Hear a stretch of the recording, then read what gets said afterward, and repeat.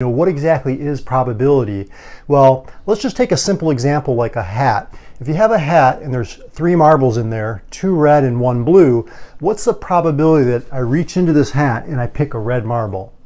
Well, when you think of probability, it's the number of successful outcomes divided by the total possible outcomes. In other words, I like to think of it as what you want divided by the total things that could occur. So in this case, we want a red marble, so there's 2 chances of getting a red marble out of a total of 3 possible marbles. So the probability would be 2/3 of picking a red marble. And you could write that as P of R, like the probability of a red marble. So let's get into some other examples here. So the first one, you can see we've got a line segment here, okay, and we've got some points on the line segment A, B, C, D, but it's asking us what's the probability that if we pick a point at random on this line segment, okay, let's say I'm blindfolded and I just pick a point, what's the probability that we pick a point that lies somewhere in between B and C, so right here. Well, now in this problem, what we're thinking about is the length of success divided by the total length. Okay, whereas over here we were counting the number of successes out of the total possible. Here we're considering the length of success, meaning the length that we want out of the total length. So in this case, you can see it's 1, 2, 3, okay, so 3 units, okay, divided by a total length of, you can see, 8 units. So our probability is going to be 3/8. And you can write probability as a fraction or a decimal, or if it says what's the percent chance, then you could convert it into a percentage. But probability in general is between 0 and 1. 0 meaning no chance, 1 meaning 100% chance of success. Now example 2, now we're moving from 1 dimension to 2 dimensions. We're talking about area, and it's asking us what's the probability that you pick a point at random inside of this rectangle that it lies in this shaded region, okay, outside of the circle. Okay, so again, what we want to think about is what do we want? Well, we want the area of success, okay? The area of success, which is the shaded area, divided by the total area. Okay, well, let's talk about this area of success. So to get this shaded region, we're going to take the total area, which is 10 times 20, that's 200, minus, we're going to subtract off this circle. Well, you can see that the diameter of the circle is 10, which means that the radius is going to be 5, which means we're subtracting pi r squared, which is pi times 5 squared.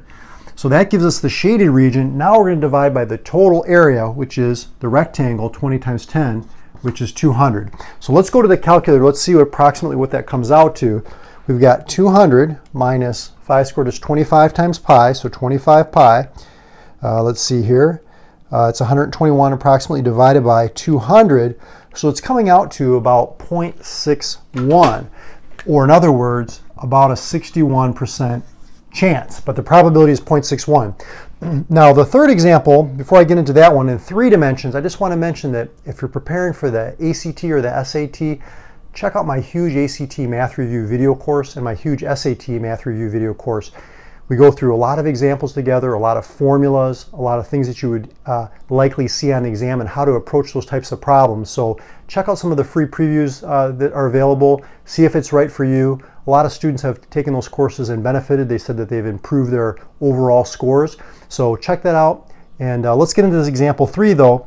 If we want to talk about the volume now, okay, we're talking about the volume of success divided by the total volume. In this case, it's asking us what's the probability that if we pick a point in this cylinder at random, what's the probability that that point lies inside of one of these spheres, okay? So here when we're talking about the volume of success, we're talking about the volume of one of these spheres times 3 since there's 3 of them, okay? So it's kind of like tennis balls inside of a, a cylinder, right? Well, let's see, the formula for volume of a sphere is 4/3 pi r cubed. The diameter is 8. So that means that the radius of one of these spheres is 4. So this is 4/3 pi times 4 cubed. But remember, we have 3 of them, okay, 3 spheres. So that represents the volume of success. And we want to divide it by the total volume, which is the volume of the cylinder. Now remember, the volume of a cylinder, it's the area of the base, which is pi r squared, times the height, which is 24. So let's see if we can simplify this down a little bit. The 3's are going to cancel. And then here we've got, let's see, this is going to be a 4 to the 4th times pi, right? That's the numerator. And then in the denominator, 24 is like 4 times 6. So that's going to be 4 squared times 4, which is 4 cubed, times 6 to the first times pi. And then you can see the pi's are canceling. 3 of these 4's cancel with 3 of these 4's, leaving 1 left over. So we end up getting 4 divided by 6, which is equal to 2/3. So that's our probability of picking a point at random in here and that you end up inside of the sphere. So I hope this helped you how to understand working with geometric probability better. Subscribe to the channel. Check out more math tutoring videos on my YouTube channel, Mario's Math Tutoring, and I look forward to helping you in the future videos. I'll talk to you soon.